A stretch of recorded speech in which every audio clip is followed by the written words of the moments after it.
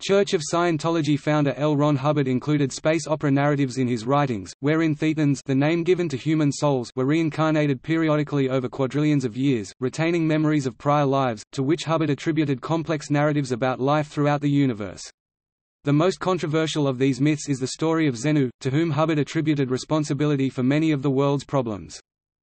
Some space opera doctrines of Scientology are only provided by the Church to experienced members, who Church leaders maintain are the only ones able to correctly understand them. Several former members of the Church have exposed these secret documents, leading to lengthy court battles with the Church, which failed to keep the secret. Critics of the Church have noted that some of the narratives are scientifically impossible, and have thus assailed the Church as untrustworthy for teaching them. The space opera teachings have also been satirized in popular culture. Scholars of religion have described the space opera narratives as a creation myth designed to encourage reverence of Hubbard as a supreme messenger. Several academics have drawn attention to the similarity of the space opera myths to themes of the 1950s Cold War culture in which they were constructed.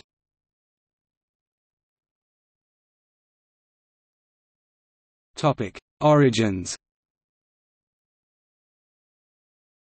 Although this article regularly refers to Xenu, Hubbard in many of his lectures and writings actually uses the name Xemu.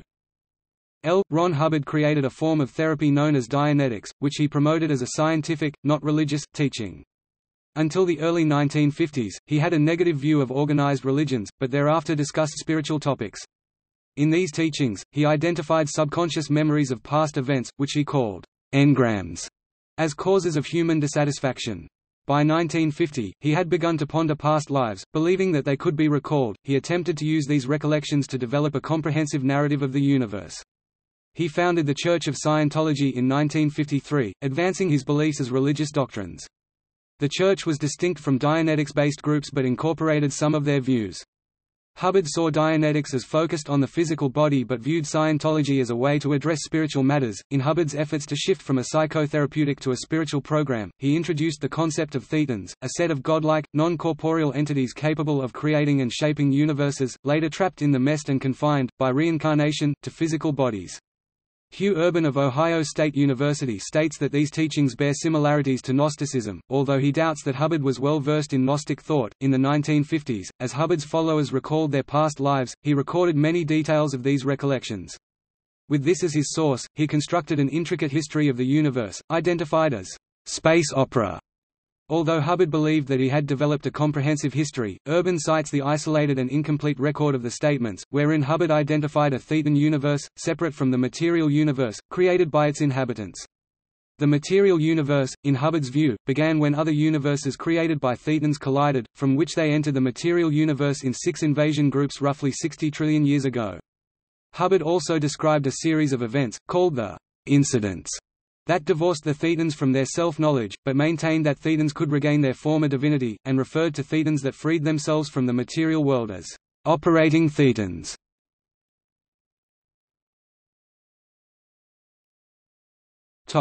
Narratives and civilizations. Hubbard located his first incident 4 quadrillion years ago, in which a Thetan encountered loud cracks and brightness and then observed a cherubim chariot before experiencing total darkness. In Scientology, this is known as Incident 1. Another important event in Scientology's chronology of the universe occurred on a space city known as Arslicus, the inhabitants of whom brought about an incident when capturing Thetans. The most controversial portion of Scientology's space opera is the myth of Xenu, known as Incident 2.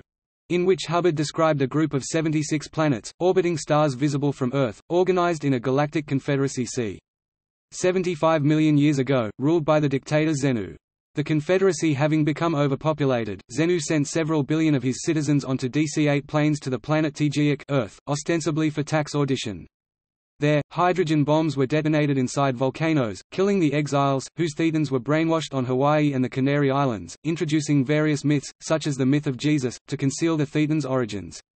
Eventually, officers of the Galactic Confederacy launched a rebellion against Xenu, which continued 6 years before capturing him and placing him in an electrified prison in the center of a mountain. Hubbard taught that the Thetans brainwashed by Xenu's forces remained on Earth, where the body Thetans, attached to human psyches, contribute to human problems, and that individuals could be freed from these brainwashed Thetans and thus attain a type of salvation. Hubbard also taught that, upon the deaths of humans, Thetans continued to implant stations including locations on planets near Earth, where their memories were erased and new memories emplaced. On grounds that some implant stations were better than others, Hubbard advised his followers to avoid the one on Venus. After passing an implant station, he taught, the Thetan returned to Earth, where it was incarnated. Hubbard taught the Christian concept of heaven was based on a physical location on another planet, which he claimed to have visited. He compared its appearance to Busch Gardens in Pasadena, California, and noted it contained effigies of characters from the New Testament. Over time, he recalled, the location fell into disrepair.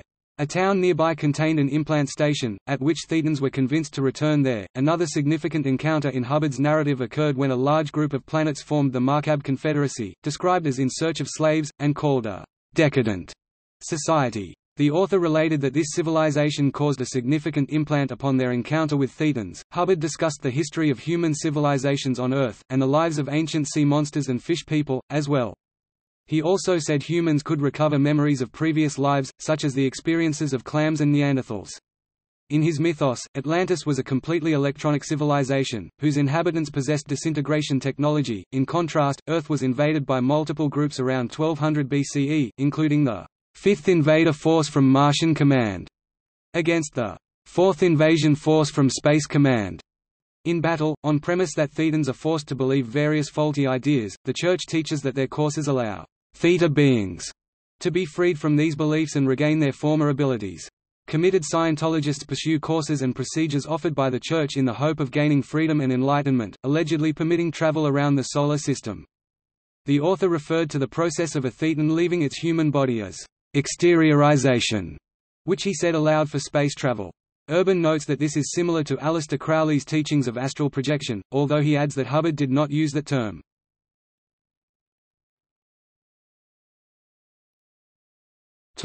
Space opera and Scientologists.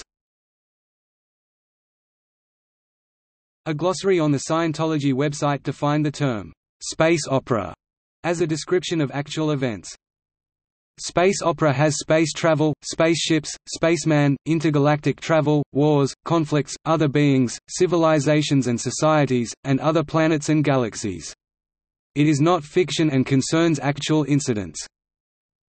The Scientology publication Have You Lived Before This Life contains some space opera, describing past lives—including some on warlike planets—which were recalled through auditing. In the 1960s, Hubbard introduced a series of questions, known as security checks, to verify members' loyalty. Mikhail Rothstein, associate professor of religious history at the University of Copenhagen, sees the Xenu myth as building off of, and the culmination of, these accounts. The Xenu myth was released to Scientologists in the late 1960s, after teachings about Thetans and their relationship to the physical body had been disseminated. Its release provided the cause and origin of many of the group's teachings. Rothstein describes space opera as Hubbard's introduction of a new reality, and new foundation for everything. Although Hubbard spoke openly about space opera in the 1950s, Scientology eventually became an esoteric faith. Some teachings are withheld until followers reach a certain point in their spiritual development, and the mythological foundation of the courses are unknown to many members. Over a decade of auditing and study and donations of tens of thousands of dollars are required for a member to reach the highest echelons of hidden knowledge. Followers below a certain level OT3 of growth are denied access to the Church's cosmological teachings, and they are given different explanations for the Church's teachings. German scholar Gerald Wilms notes that in addition to the esoteric foundations, Scientology cites practical justifications for its rituals, so they can be pursued without knowledge or advanced teachings. The Church of Scientology has attempted to prevent the public release of their esoteric teachings, but, through the Internet, their confidential aspects have been widely released. The Church considers public discussion of their space opera teachings offensive and has asked academics not to publish their details. Scientologists maintain that the true meaning of these texts is only accessible to those who have progressed through their courses, and that those who read them prematurely risk damage to their spiritual and physical conditions. Church leaders have sometimes outright refused to discuss the subject with journalists. Rothstein observes that the Church also has a strong financial motivation to keep members from accessing higher-level courses, as devotees are required to make large payments to obtain them. Free-zone Scientologists, however, are sometimes more open about space opera. Some free-zone Scientologists believe that the Church of Scientology has been hijacked by undercover agents of the Markabian Confederacy. During auditing, Scientology members sometimes recall details of life in space. Rothstein states that this is part of a mythological paradigm that members initially partake of through Scientology scriptures.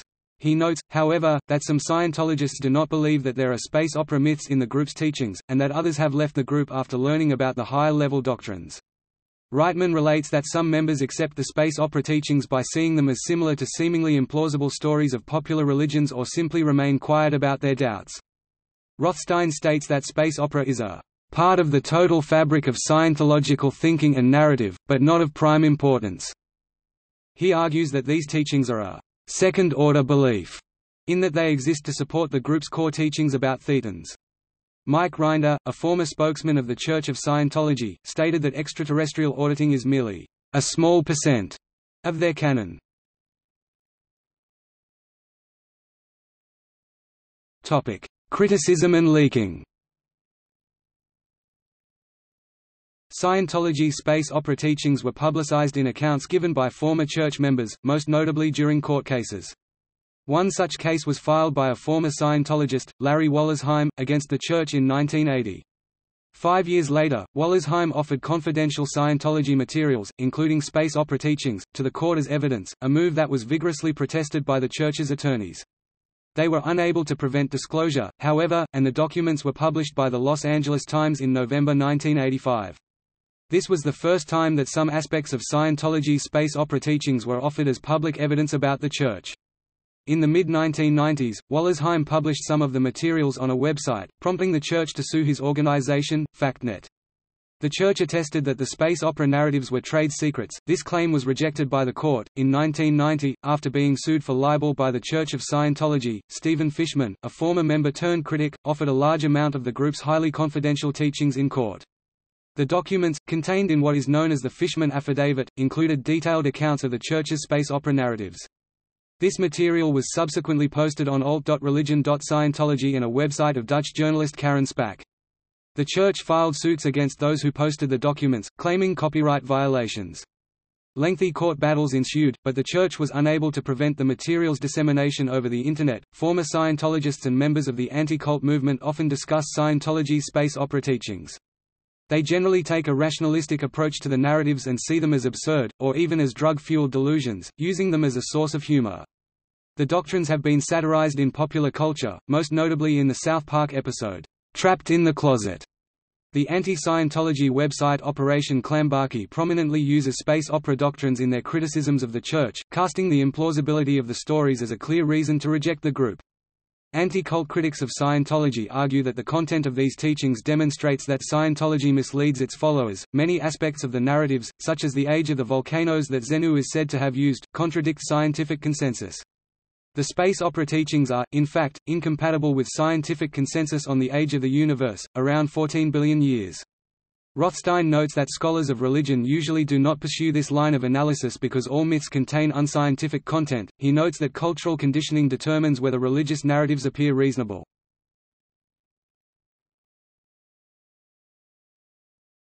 Topic: Analysis.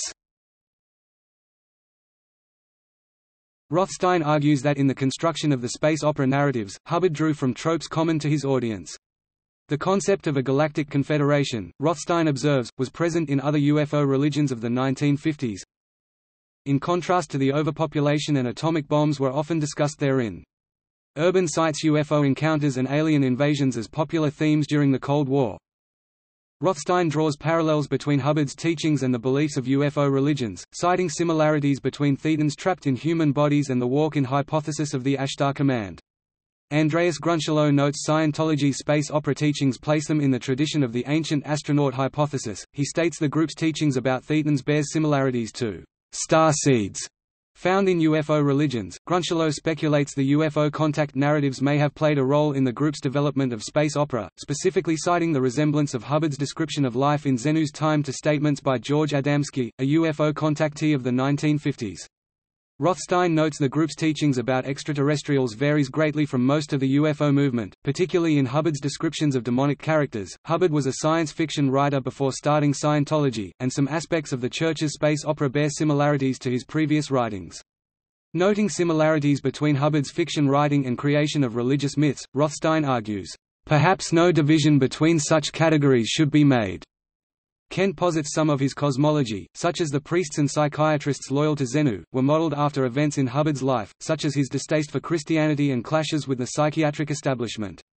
Hubbard theorized science fiction writers sometimes recalled portions of events from past lives and incorporated it into their works, and Urban writes Hubbard's science fiction writings contain more than a few seeds of Hubbard's religious movement, the Church of Scientology. Rothstein argues Scientology's space opera identifies Xenu as the root of evil and Hubbard as the hero, for having uncovered the mysteries of the universe. Rothstein states the group's teachings about salvation may be a means to encourage reverence of Hubbard. In addition, Rothstein notes the space opera teachings also provide fundamental justifications for some practical aspects of Scientology, including the rejection of psychiatry and the formation of the Sea Org. He sees space opera as similar to most types of mythology, involving superhuman beings in the far distant past. Wilms states the mythology of Scientology differs from many other religions because it focuses on material beings, but argues the Xenu myth is a religious narrative, although the Church of Scientology has never used this claim in their efforts to be recognized as a religion.